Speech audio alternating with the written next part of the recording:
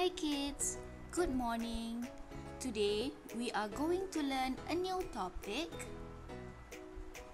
Unit 6, Measurement and Subtopic Area. Hari ini kita akan belajar tajuk baru iaitu Unit 6, Pengukuran, subtajuk Luas.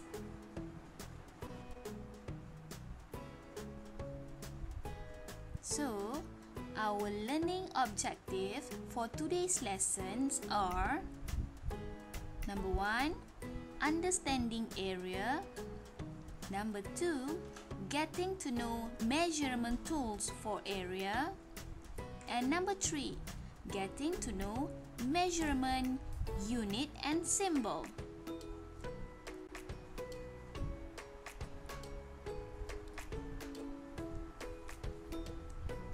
What is area? The size of a place or a surface is called area. What is a surface? Look at this book. The one with the red lines are called a surface. So, to measure the area of the book, we should measure the area of this surface.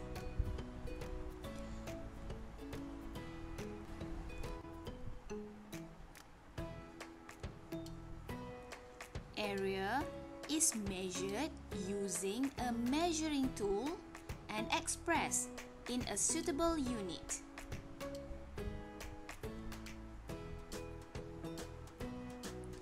What measuring tools are used to measure area?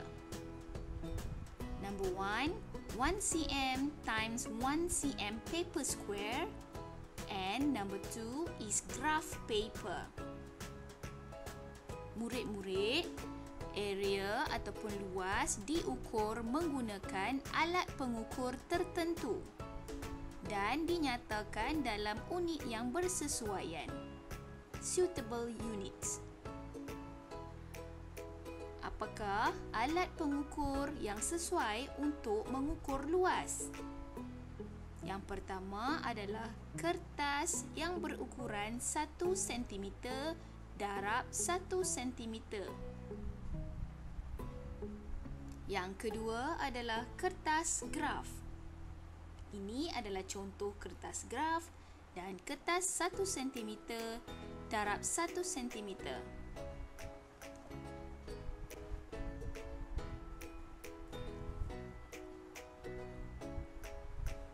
Let's look at this example. What is suitable unit to measure book? The area of book can be expressed in square centimeter or written as cm2. Let's say the area of the book is 60. So we write down area of the book is 60 square centimeter. 60 square centimeter.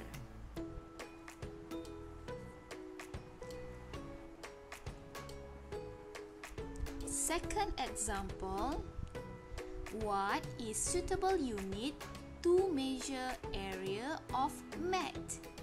This is the mat.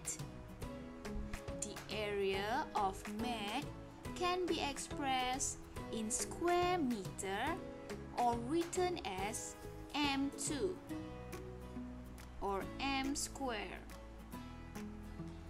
Let's say the area of the mat is 100. So we write down the area of the mat is 100 square meter.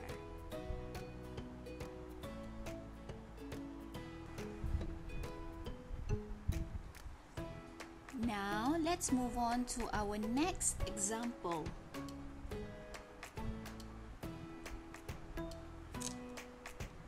What is suitable unit to measure the area of Sabah?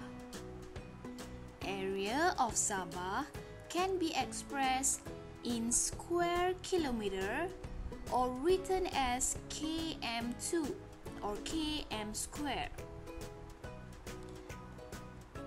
Now, let's say the area of Sabah is 73,631.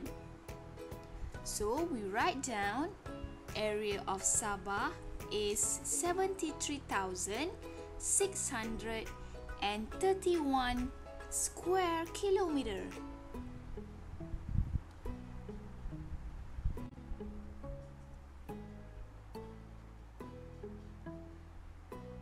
Okay kids, now let's conclude what we have learned from the previous slides. Unit of area, unit for area. Unit for area. We can classify into three groups, which is smaller size, medium size, and bigger size. For smaller size, usually we use square centimeter and the symbol is cm2. For medium size, usually we use square meter and the symbol is m2. And for the bigger size, the unit we use is square kilometer and the symbol is km2.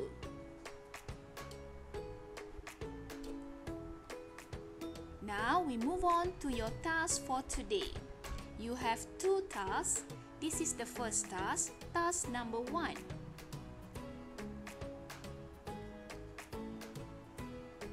You are going to do this task in science writing book, buku penulisan warna kuning. List 4 objects according to suitable units.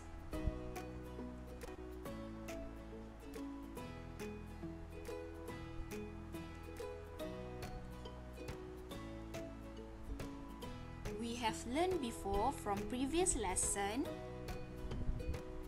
there are 3 units to measure area, which are square centimeter, square meter, and square kilometer.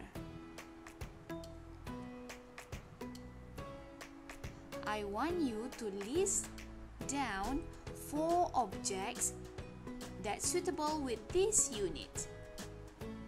For example, square meter, square centimeter. The object suitable is book. For square meter, the object suitable that we learned before is mat. And for square kilometer, the object we learned before is the area of Sabah. So make sure you have all 4 answers in this blank box. Use your creativity to create the boxes or the table.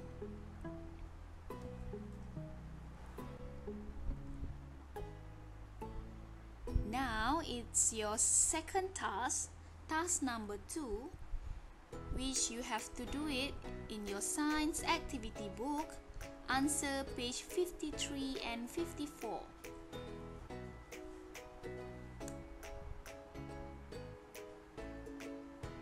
Okay, this is your task 2. So I want you to complete the task and snap a picture of your task with answer and complete with answer and send it to me through your WhatsApp. Thank you.